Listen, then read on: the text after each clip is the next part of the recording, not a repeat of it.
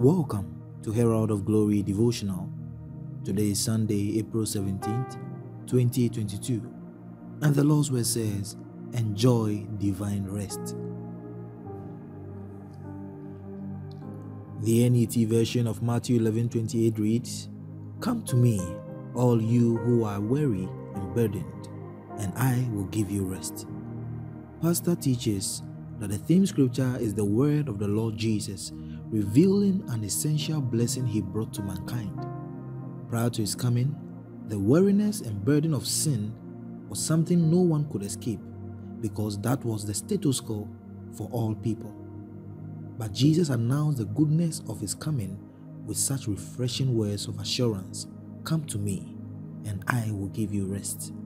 In other words, Jesus was saying, you have been engaged in fruitless ventures for so long a time.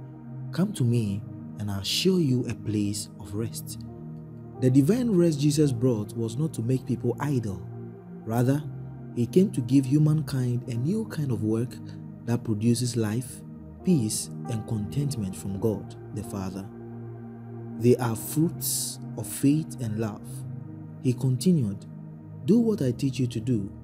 Learn from me everything that is true. I am very kind and I obey God. Then you will have true life and you will not be anxious. I will only ask you to do good things. I will not ask you to carry anything that is too heavy for you, and I will not ask you to do things that are too difficult. Your faith in the Lord Jesus brought you into the rest of the Father. Remain in it. In John 6:29, the Easy English version reads, Jesus answered, Believe him that God has sent to you. That is the work that God wants you to do. Faith grounds you in God's pleasure. Your consistent walk in the realities of your faith in Christ Jesus is your truest enjoyment of this rest Jesus brought. Rest connotes settlement, satisfaction, peace, and serenity, and that's exactly what you enjoy through your absolute assurance in the integrity of God's word and your choice to live by its truth. Hallelujah.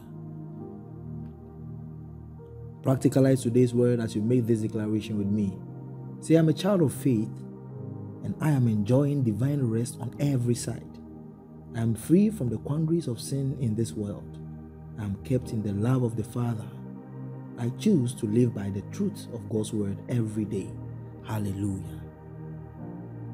As your reflection, assess your living and outline any practice that stifles your joy. Apply the word of God to that situation as you read and meditate on Matthew 13:20 and 1 Thessalonians 1:3. With Herald of Glory Devotional, every day is a perfect day. Pastor Julius Gloryfield Christ Lord, heralding the glorious church.